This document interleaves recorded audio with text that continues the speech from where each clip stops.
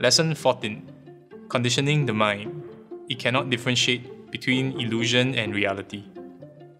I'm always curious why people of all shapes and sizes, education level, and gender can succeed in life. Are there no distinctive common denominators? I realize one of the main factors is in their ability to control what lies between their left and right ears, the mind. Millions of thoughts are running through your mind even when you're reading this sentence.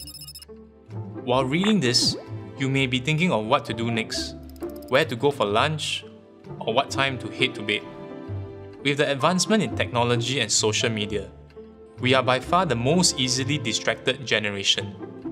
With so much information and distraction, the successful people get affected like everyone else. The only difference is that they can control them.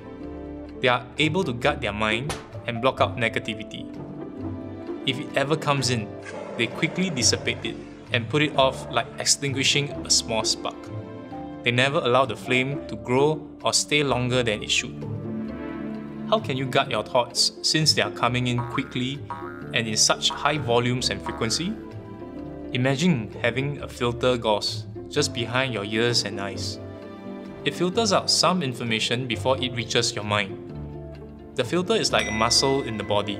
The more you train it, the more effective it will become, and it can be trained to filter at speeds faster than you can imagine. Assuming the negative news is so penetrative that it went in, what you need to do is to isolate it and deal with it immediately. My suggestion is to take it head on.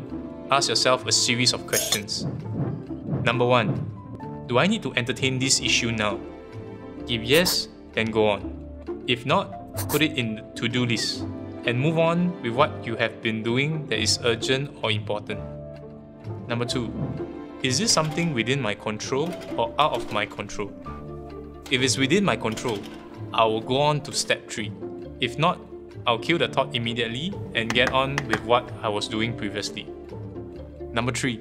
I'll take 100% responsibility over the things that happen.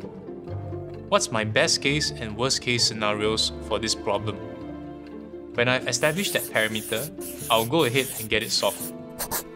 It will always fall within the parameter if I get all my facts and information right, which means the outcome is now within my control and expectation. It's the punches that you don't see that will knock you out. If you know where it's coming from, you can be physically, mentally, and emotionally prepared for what lies ahead. We do have absolute control over our mind. When we can control it, the body follows. Just like a computer mainframe, when you get that in order, the rest of the body simply executes whatever command you gave it. The interesting thing about the mind is that it cannot differentiate illusion from reality. It simply entertains any thought that you let in. Just like a CPU will process the information of the CD, it will run regardless if there's a virus or not. Thank you for joining me in this lesson. If you have enjoyed this video, don't forget to like, share, and subscribe. And also follow me on all my social media platforms here. And I'll see you in the next one.